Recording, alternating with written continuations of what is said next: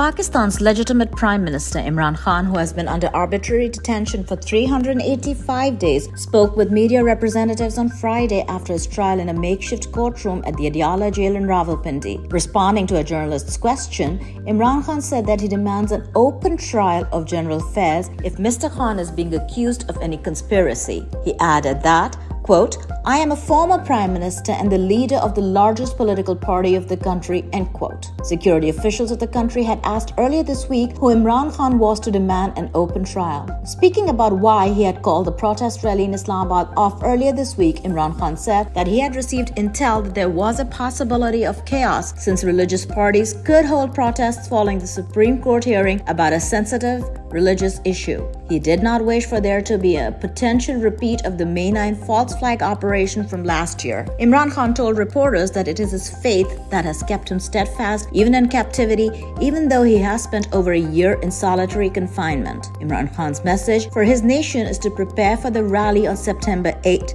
and ensure that it is a success. A chilling audio was released by Dropsite News on Friday of an alleged Pakistani intelligence officer beating the abducted brother of an overseas Pakistani critical of the regime. The agency official demands posts on the social media platform X critical of the regime be deleted and to stop future posts about rigging in the elections or in support of Imran Khan's PTI as a condition for releasing his brother. Imran Khan's sisters met him in Adiala jail on Friday. Alima Khan conveyed Mr. Khan's message that no further cancellation of permission to hold jalsas will be accepted.